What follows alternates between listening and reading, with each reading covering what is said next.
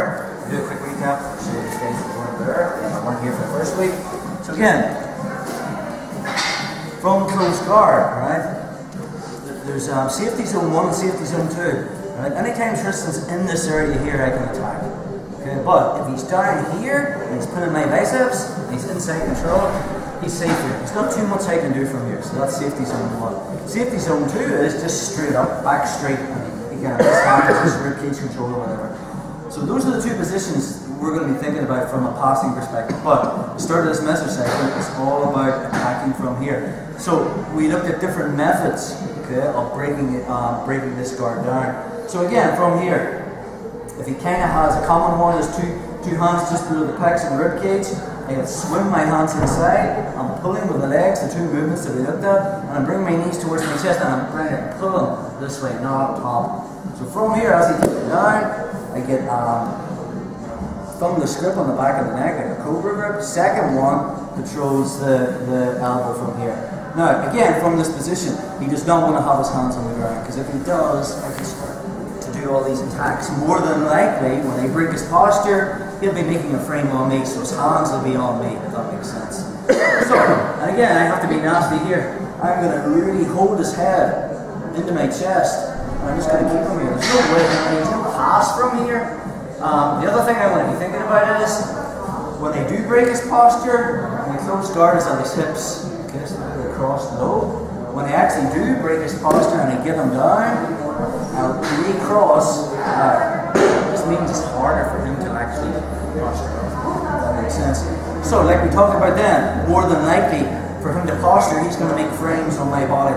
Yeah, I still have my grips. And what his goal is, he's using those frames to try and like jack himself up. So he's going to be pushing to try and get the whole way up to here. Maybe if he gets the whole way up, I have to start again, breaking his posture and getting him down.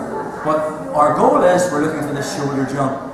So from that position, as he starts to posture, I just control that space, this hand, right, halfway between 1 and 2, right. It's very hard for me to push this in the middle, because his hand's still on me. So I do one thing, I bump my hips. For a split second, his hand comes off my chest. As I do that, I cut an angle, and I jump with my legs to get this shoulder jump. Okay? Now, we talked about last time, there's more space here if my leg is on top. So it's just very easy to turn the shoulder into here. Just turn to get that back. Whereas if here, the leg on the bottom, and he tries to turn that shoulder and it's a little difficult. This right hand stays where it is. Okay? And then from that position, my left hand is still controlling the tricep. And then last time, we did that from there, it was just going straight into that armbar. But sometimes what can happen is, from this position, if I haven't been high with my hips, they'll just pull their right arm out, the one arm trying to armbar just right where the leg. Yep, nice. So from there, I still keep head control. I have the tricep, just I was here and here. The second he pulls it out, I let go of the tricep and get two hands on the back of this neck. Then I have the triangle shoot from here. Okay, the number one escape from here is him posturing. If I haven't got head control, he's going to posture to here. And this sucks. Drop in here, bro. So I want that. Posture now. Now to make it even better, I want to weaken with this alignment. So his spine is straight. The second I turn his head and put his right ear in my chest, I mess up his eye and just hold him here. Posture now. Sucks big time. So my left hand controls. Okay. My right hand grabs the shin, and my right foot goes in the hip. Now I lift my hips and shoulder walk back.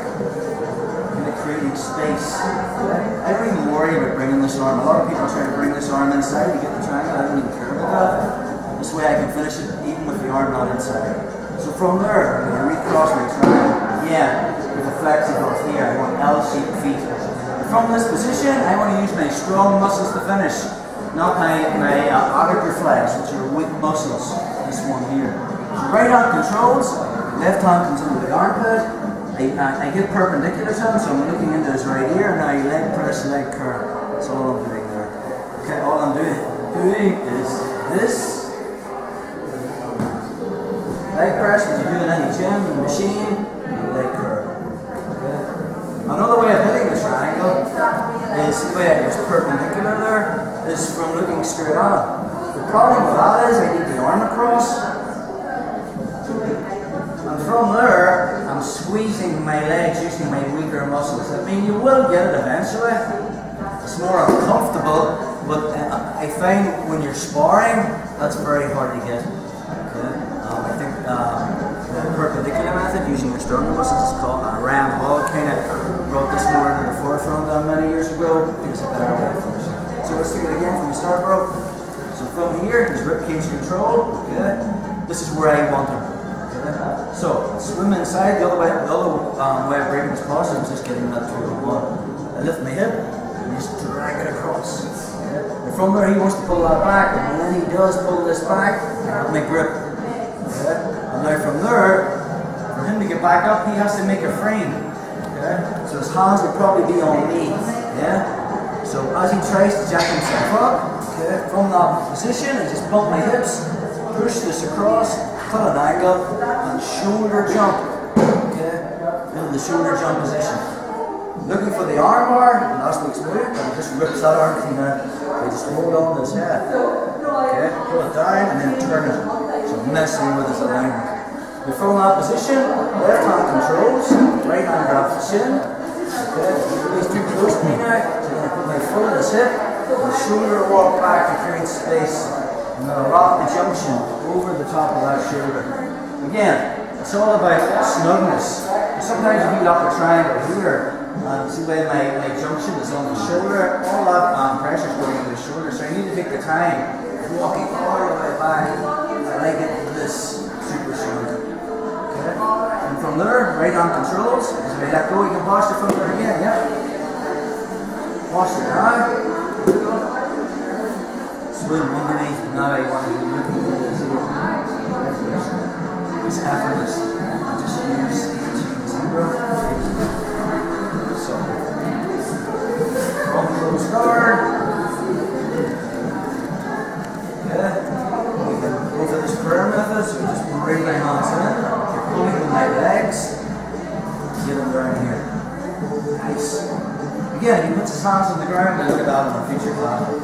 That's jiu-jitsu. So from there, okay, he wants, I just bait him into staying down here, so just keep pulling this down, holding him here. He wants to start posturing. And when he does, I feel him about there, I'm going to get this elbow in my belly button.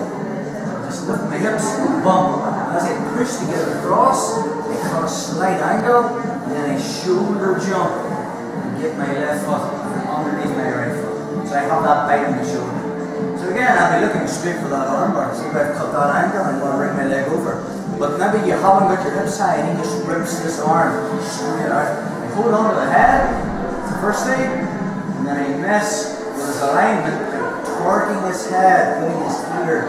So again, from there, seems strong, guys. Just pull your head up. Alright. Target. It's even worse. Just messing with the whole ring. So from there, left hand grabs the shin, right foot goes in the hip, and shoulder walk back. Okay, so you want to make the junction right over the shoulder here. Get up the triangle, right arm controls, left comes underneath,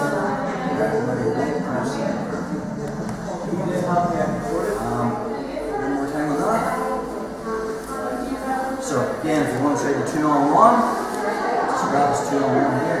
His hands on me, so it's hard to drag that across. So I lift my hip to create space, and when I drop it, I just pull it across.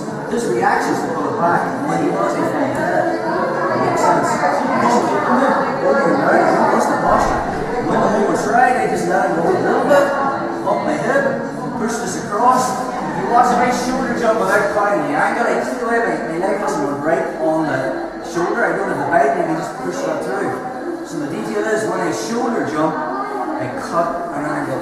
So I'm kind of 45 degrees to them. That's a good position. I'm looking for that arm bar, but he rips that arm thing out. So I hold on to the head. Then I target. Grab the shin, foot goes in the hip, and the shoulder walk back. Take your time on this. We want everything in the right position. Not here. Beginner's mistake there. So all your tension's going in there. Bring this across. Lock the triangle. Right hand controls. Left hand helps me get perpendicular. It's effortless. It's quite like it, yeah.